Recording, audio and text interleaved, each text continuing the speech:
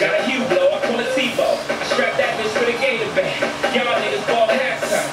Y'all niggas like a gator band. Y'all niggas come out. Who got these niggas all wind up?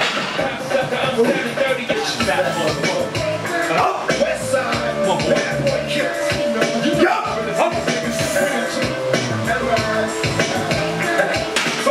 Fuck your bitch and then click you claim. West side, when we ride, quick the game. You claim you're a player, but I function right. Alright fellas, that's the start of the max effort day, our primary lower body day.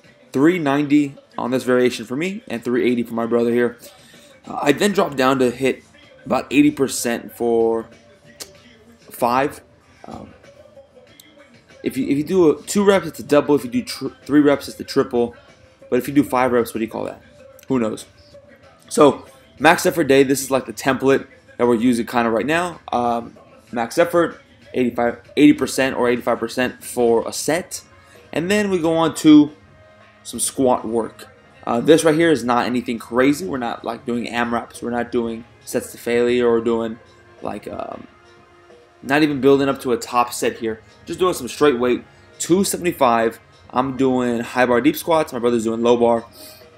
And this is just to build up the legs, right?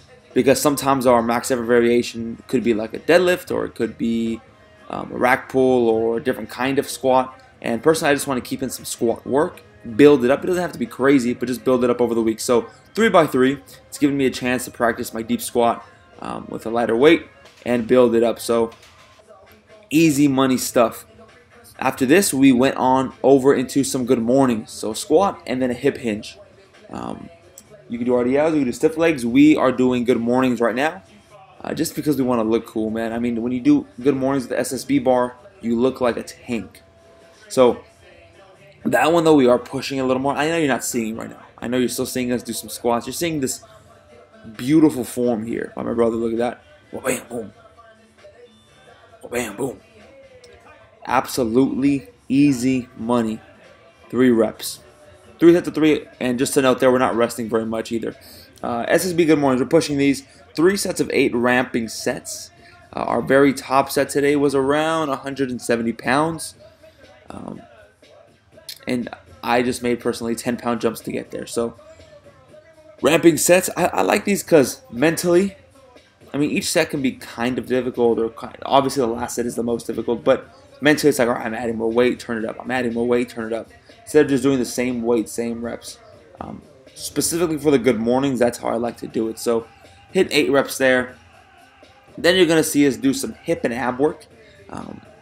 Super easy money stuff. I really feel like this variation hits my, it's really been helping me do a front lever. Even though I don't practice the front lever or train the front lever, every now and then you hop on a bar and you try to do it.